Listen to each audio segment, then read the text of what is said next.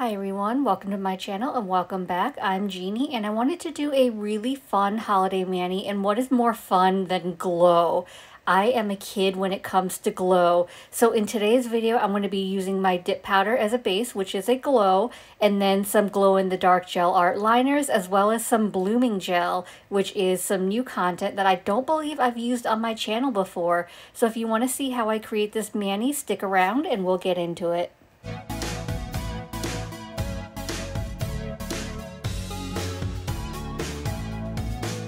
For my base, I'm going to be using Moonstruck by Dipalicious Nails, and I absolutely love this dip because it is a white powder that actually glows white. And it is so hard to find an actual white glow. Most glows that you find are colors. It's hard to get that white glow. So that's why I love this one so much. And this was actually a whole line that maybe 2 years ago that Dipalicious released. So there are a line of white dip powders that glow different colors. So Moonstruck is white. I think there was a teal and maybe a green, a purple. So all different colors, but they all were a white base. But so fun. I love this one. I made sure to give my powder a really good stir because glow pigments are a bit heavier and tend to settle. So I want to make sure that I'm reincorporating that into my powder. That way I get the maximum amount of glow. And for my dip liquids for this mani, I'm going to be using my ManiBoss liquids. This is going to be my basic dip powder application because Moonstruck is going to be a base on all 5 nails, so it's going to be the same process. So I'm just removing some of that excess liquid into the bottle before I apply the base to my nail. So I start with the brush below my cuticle line and I brush downwards towards my free edge and then brush upwards towards my cuticle area, and that is to prevent any flooding at my sidewalls or cuticle area. Once I've got an even coverage of the dip base, I'm going to dip into the jar of dip powder. I'm going to tap off the excess powder, and then I want to make sure that I'm cleaning up my cuticle area and sidewalls really well. So I've got this precision tool, and I just want to make sure that I don't have any product on my skin because leftover product on your skin can cause lifting, which you want to avoid. Even though the ManiBoss dip base dries about a medium dry time, so it's not too slow, I'm not going to worry about dusting off the excess powder just yet. I'm going to finish all 5 nails first, and then I'll dust off everything at once when I'm done. In case you're noticing the spot on my hand, I'm totally fine. Don't worry. It's not a scar. It's not blood. It's not anything like that. It's actually lip sense. So if you didn't know, I actually sell lip sense on the side, which is a smudge-proof, waterproof lipstick by Senegence. They have other products, but they're best known for their lip sense. So at the time I was doing this mani, the day before, my neighborhood did a holiday market. So a bunch of vendors set up by volunteering, and I figured I might as well. I'm not really active in selling anymore. It's more for personal use, friends and family, but I figured I'd see if any neighbors were interested in any of the inventory I had. So the best way to kind of demonstrate the power of lip sense was I applied a little bit to the back of my hand so they could see that it just doesn't budge. So you can rub it, you can scrub it, and it would stay on. So this is leftover from the day before. So it's starting to wear off, but it was still on there. And this was like 24 hours plus. I was being lazy. I could have just removed it with some makeup remover, but I showered, I washed my hands multiple times, and it was still on. So I think by the time I'm doing this voiceover, it has fully removed. I actually finally took some makeup remover and removed it, but that's what that is. So don't worry, it's not blood. But back to my mani, I finished my first layer on all my nails. I'm dusting off the excess powder, so now I'm going to go in with layer 2, which really I didn't need a second layer because this white is actually pretty opaque, but I just like a little bit more thickness. If your dip powder is too thin, it can crack on you, so I just wanted another layer, and then I will end up capping it in clear as well. So I'm just going to let you watch the rest of my process, and then we will get into some of the nail art.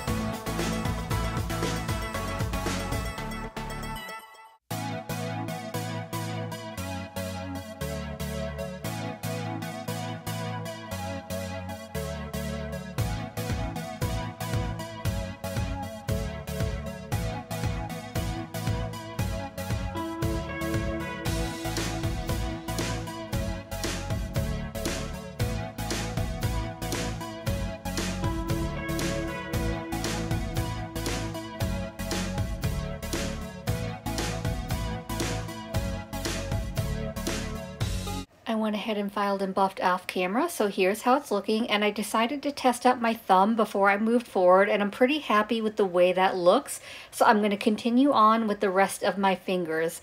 So what I'm going to do is, for the string of the lights, I'm going to use this Charme Gel Art Paint in Glittery Silver. This is from Daily Charm, and it's more of a metallic silver rather than a glittery silver, but I still thought it was pretty, so I wanted to use this instead of black. I probably should have used black for it to stand out a little bit more, but I couldn't help myself. So what I'm doing is, I want kind of a random pattern. I want the string to look a little bit messy. I don't want just a straight line across my nail. So some nails I'll do like little loops, some I'll just make curvy, you know, just however I want to do it on my nail. But I want to change it up, but I do kind of want it to look like it's ending on one nail and continuing on to the next, so that it's kind of like a continuous string across all my nails. It's not going to be perfect. It's not going to line up perfectly just because my nails aren't straight across anyway, but I do want it kind of similar. So wherever I end on my nail, I want to start around that same area on my next nail to kind of continue that pattern. And the brush I'm using, I should mention, is my Painted Desert liner brush. This is the 5mm brush. These are my favorite liner brushes to use because they are so thin. Because I don't want the cord to be too thick, because I don't have a lot of space on my nail. So I want to make sure I have enough room to do my light bulbs, which is why I'm using this thinner liner brush.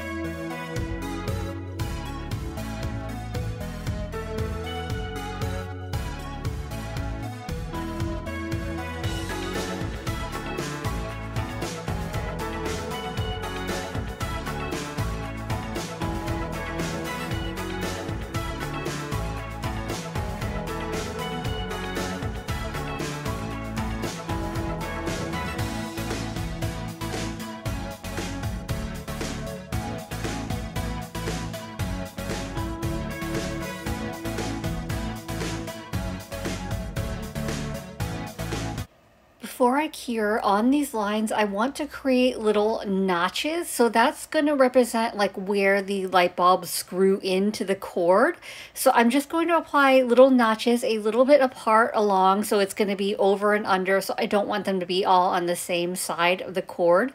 So I'm going to do this to all of the nails, and then I will give them a full cure for 60 seconds.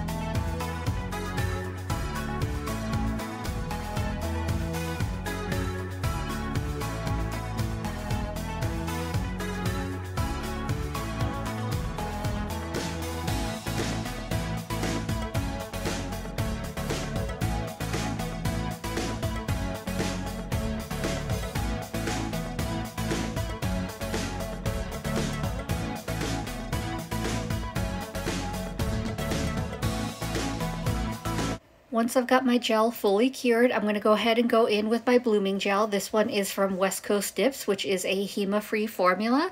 If you're not familiar with blooming gel, it's similar to like a gel base, but it is a little bit different. I'm not sure how, but it does act a little bit different. So I apply a medium layer of blooming gel. So you don't want it too thick, but you don't want it too thin. And then when I apply my gel color on top, it helps that color spread. And you'll sort of see that in action once I get that layer on. So I've got my layer on. I am not going to cure it. I'm using my glow-in-the-dark gel liners from West Coast Dips as well. These are Hema-free as well. And I did just go ahead and apply them to my resin palette to make it easier. So what I'm going to do is I've got my colors on my resin palette. I'm going to take the dotting end tool of my rhinestone picker from iGel Beauty. I'm going to get some of that polish onto my dotting tool, and I'm going to apply a dot of that color onto where I've got those little notches. And you'll see as soon as the color hits, it sort of starts blooming, starts dissipating, and kind of has that really cool effect. So that's going to give me like the glow effect of these lights. I am wiping off my dotting tool in between colors on some paper towel off to the side, so you don't see that on camera, but I don't want to mix the colors together, so I'm making sure I'm wiping off the tool in between each color. So I'm just placing my dots, and you'll notice as they're being placed, they start to spread. And so you want to make sure that you don't have it spread too much, and obviously how much you want it to spread is totally personal preference. But once you have it the way you want it, you want to make sure to cure it to stop the spreading. So I am working a little bit quicker just so that the first colors I'm using don't spread too much. So once I'm happy with the spread of it, I'm going to go ahead and cure it for a full 60 seconds. If I'm doing something on top of the gel layer that I just applied, that's when I do a full cure. But if that's the only layer of gel, then I just give it a flash cure until I'm completely done. So because I'm going on top of this blooming gel that I just did, I'm going to take some of that white gel liner, and I'm using the same 5mm brush from Painted Desert. And I'm going to draw like a bulb. So I'm starting with like a dot at that base where I created that little notch on top of where I have that burst splotch, whatever you call it, of that little bit of color. And then I'm going to taper it up into like a little point to make that kind of bulb shape. It doesn't have to be perfect. It's really small and it's not easy to do if you're not great at art. So I'm just starting with that dot and just tapering it up. So I'm just doing that to all the spots where I have that little bit of color to make it look like I've got that light bulb. Now what I did learn after I finished this finger is that the white base probably wasn't necessary.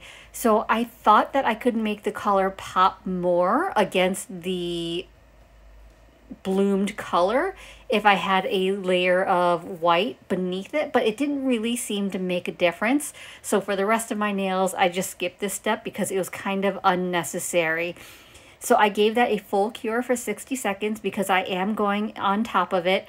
And then what I'm going to do is for the same color, I'm going to apply that on top of the white, hoping that it would kind of stand out more against the bloomed color, which it didn't really make a difference. But I'm going to apply that color on top of the white, another full cure for 60 seconds, and then I will give it an outline with some black liner. So I will say with this process that I'm doing, there was a lot of in and out of the lamp with my hands. So I definitely wish I would have worn my UV gloves. So I do have some UV gloves to help protect my hands from so much exposure in the lamp, but I completely forgot to use it. I would recommend that if you have one, you use it or you put on some sunscreen just to protect your skin a little bit. But obviously, you do you. It's totally what you want to do.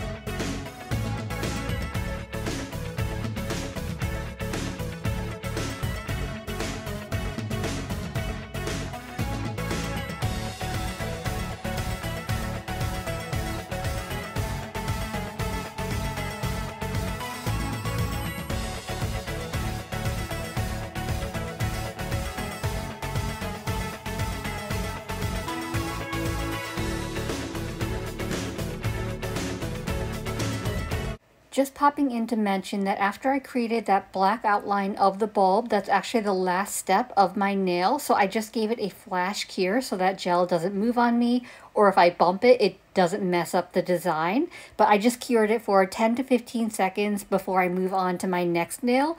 So by the time I finish all my nails, then I'll give it a full cure for 60 seconds. And actually, it's going to fully cure anyway as I cure these other layers of my other nails. So really, I only need that flash cure.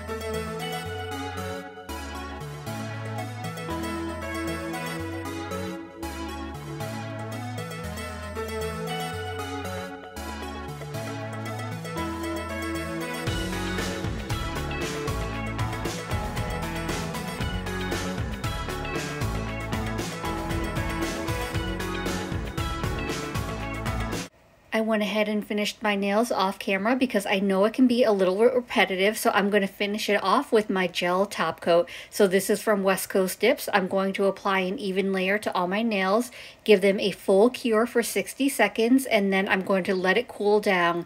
Once my nails have cooled down, I'm going to rehydrate my cuticles because they are looking especially crusty. So I'm going ahead and slathering it on. So this is my Scales of Mermaid cuticle oil. This is in the scent I'll Be Known for Christmas.